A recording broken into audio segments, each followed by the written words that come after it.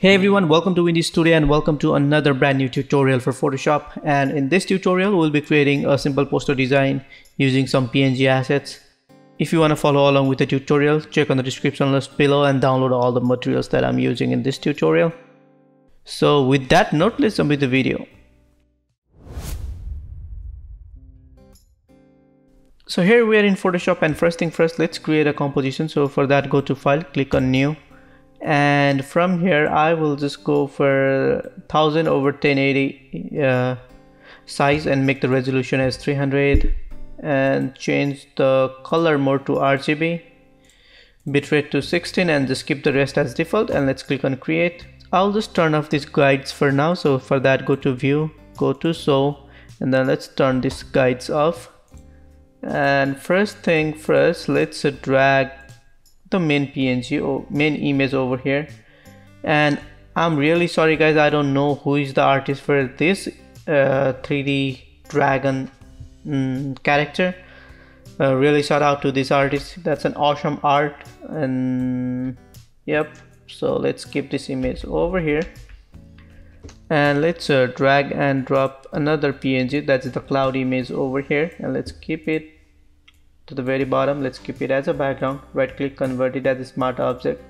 And even for layer 1 too, that's a dragon image, it's always better to convert it as a smart object before you do any transform things. So I'll just convert it as a smart object now, and let's drag and drop another image over here. Alright, and let's convert it as a smart object too. Now let's do some transform adjustments. Let's make the layer 3 a little smaller, Control T. Let's make it around maybe like this size. Alright, Control T, let's maybe a little smaller, and let's move it somewhere over here. Control T, let's make the background way bigger, something like that. And let's click the layer 1 and let's create a layer mask and go to the brush and let's go for a general brush, and let's erase that hard edges over here. And just to make sure that the color is black, let's erase those parts. Yep, something like that. But on these parts we're gonna do some adjustment later, so just keep it like that for now. And let's create another layer. Go to the brush again, and this time I will go for my favorite brush. So this is the brush that the powder explosion brush. And if you want to download the same brush, check on the description list below. So go over here and let's change the color to maybe like darker color, something like that. And let's add some over here.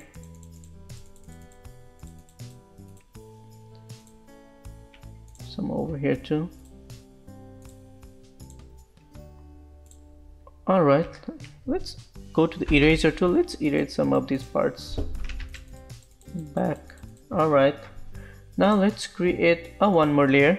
Go to the brush again, and using the same brush, let's change the color maybe a more darker, or no, let's go for a little lighter, and let's add some strokes over here.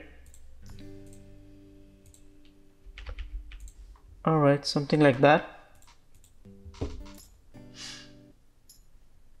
And now let's go over here, go to the brush again, and let's go for general brush,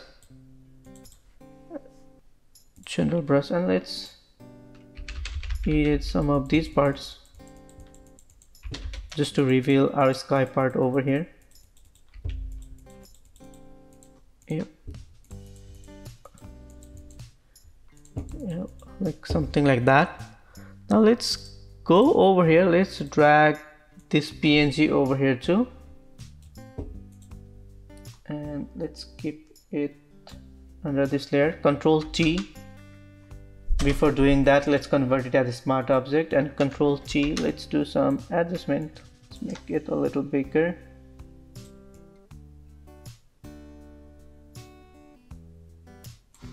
Yep.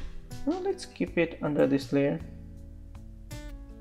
And let's make another copy. Control J, Control T. Maybe let's keep it like that. Let's just start it from here. Now let's make a one more copy. Control J, Control T, and let's move it maybe somewhere around here. Alright, now let's create a layer mask. Go to the brush and let's go for the explosion brush. And again, if you want to download the same brush pack, check on the description list below. So let's go for, yep, maybe let's see, let's try some another one. Yeah, let's go with this one and make sure the color is black. Let's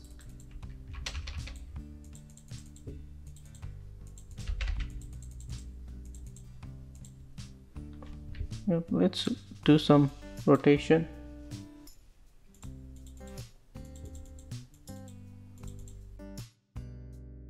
Now let's go over here, create a new layer and go to the brush, and this time I will just go for this brush and let's do some rotation, maybe something like that, or maybe a little more.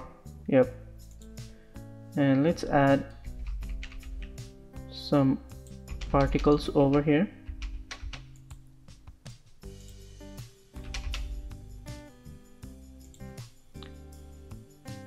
Let's create a one more layer and let's go somewhere over here.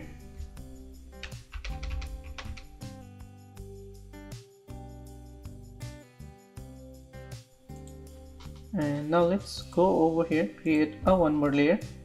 Let's keep it all the way to the top and let's add some particles on this side too.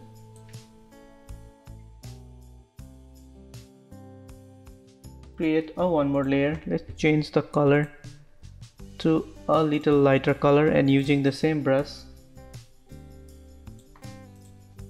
I'll just add a particle right over here. Alright, and then same thing, let's go over here, create a new layer and add a rotation, and let's add some particles right over here.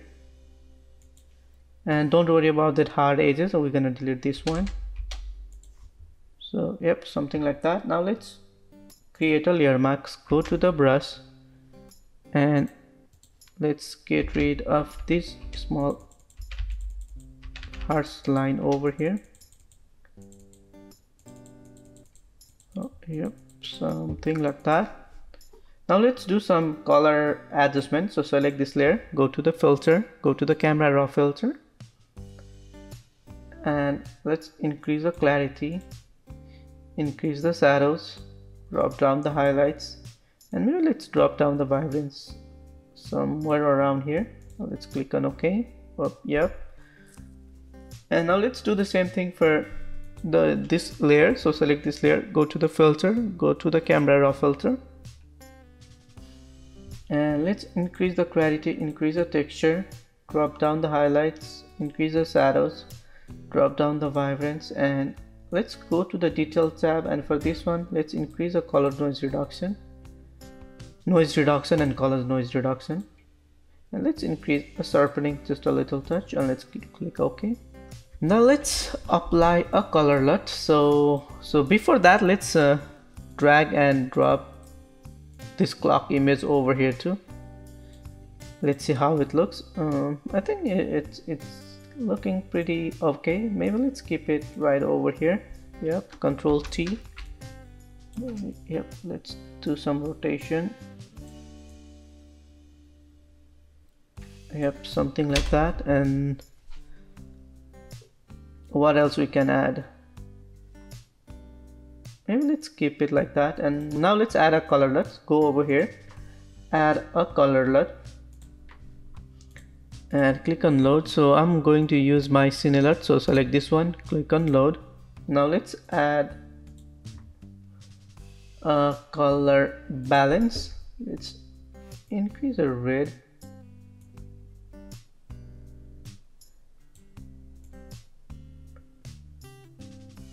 Yep, let's go for kind of this look. Now let's add a new layer. Go to edit, go to fill, and let's fill it with 50% gray, and let's change it to soft light, and let's do some dodge and burn. So go over here, add a burn. So I would like to add some burns right over here, maybe some over here too, maybe wait, some over here too, and let's add some dodge too. So go over here, add a color dodge.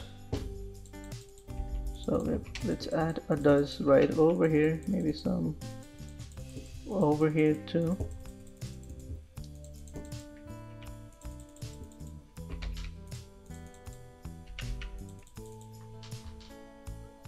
Alright, now let's go over here and let's add a new layer. Go to the brush, and yep, I'm using this explosion brush again, and let's go for a kind of yellowish tone. Let's go for this color.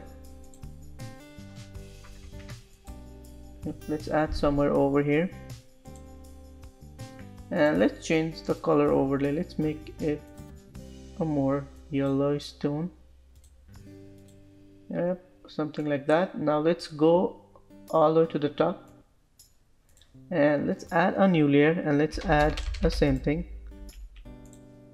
and let's add a color overlay.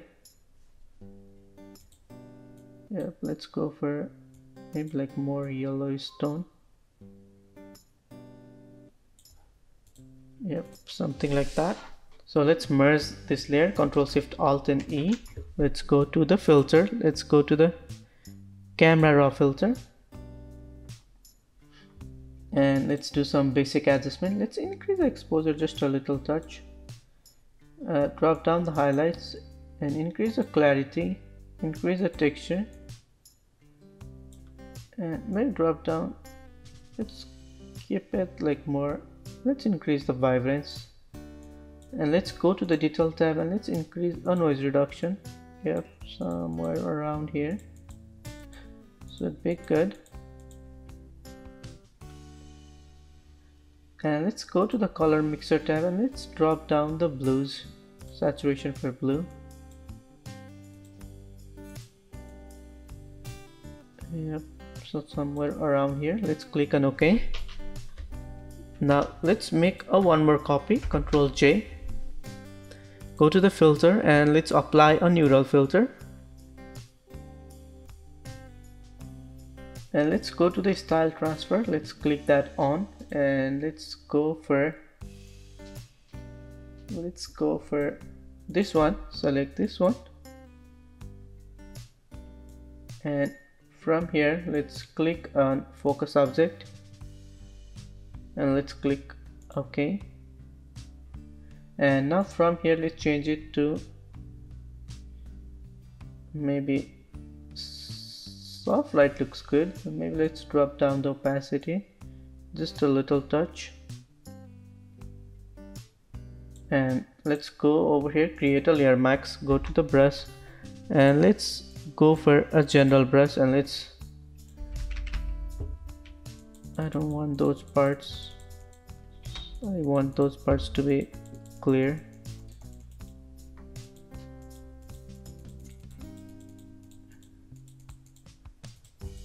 Yep, and let's drop down the opacity a little more, and let's add some text.